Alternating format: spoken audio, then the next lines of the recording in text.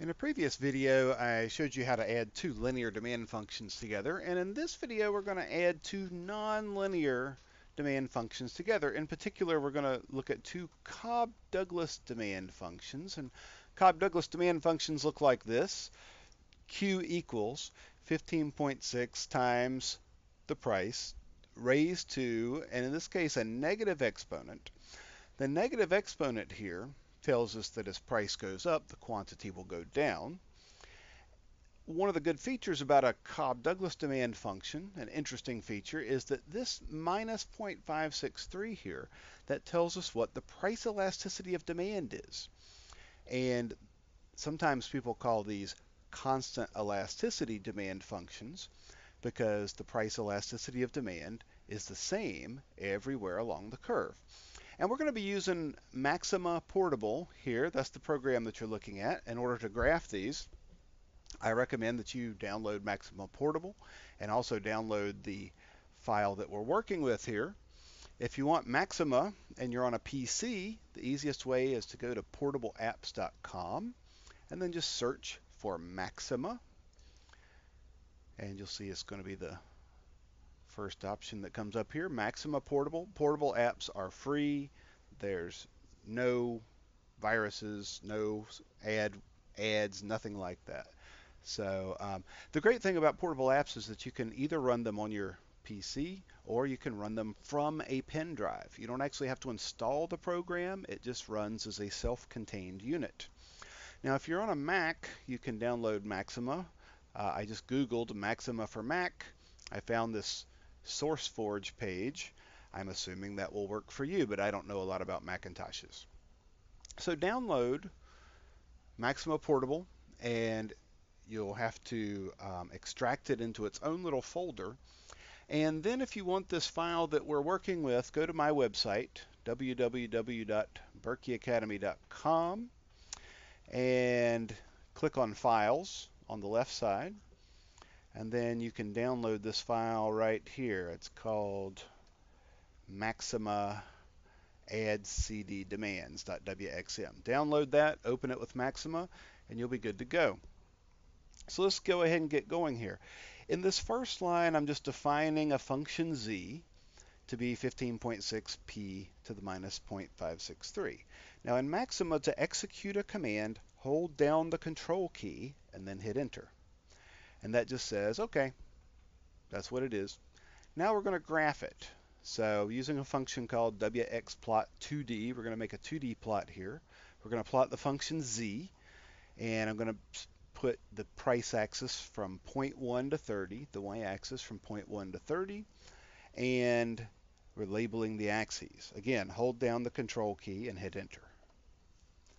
And this gives us an idea what that demand curve looks like. Although, the problem here is price is on the x-axis. We don't like that. As economists, we want the price to be on the y-axis. That makes more sense to us. That's what we're used to. So, in doing some experimentation, how can I get price on the y-axis and quantity on the x? I found for some reason I had to, instead of calling the price variable p, I had to call the price variable x. Okay, so let's redefine this function z and instead call it a. And instead of price, let's call it x. Control, enter. Now here when we plot, I chose to do what's called a parametric plot in order to give me some more control to make sure that it was going to plot the way I wanted, with price on the y, quantity on the x. Hold down control, hit enter. And now you see, whereas in this version, with price on the x-axis, there was a large gap between the price axis and the demand curve. And now that gap is up on the y-axis. So that tells me that it did indeed switch the axes here. Now, let's define another Cobb-Douglas demand function, 16x to the minus 0.296. Again, this one would have a lower price elasticity of demand, 0.296. Hold down control, hit enter. And let's plot that one. Hold down control and hit enter. And you can tell a little bit by looking at these that this new demand function we'd call a lower demand because it's further to the left than the first one we were working with. Now let's add those two together. C equals C colon, I'm defining a function C, which is just A plus B. Control, enter. And since these exponents are two different, these x's are two different exponents, there's not a way that you can simplify those down. So when you add two Cobb-Douglas demand functions like this, it's just adding them together, and there's not really any simplification that can be done there.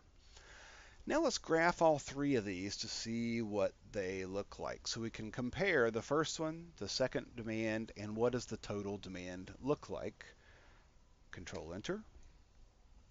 And so here you can see the first demand function, the second demand function in red,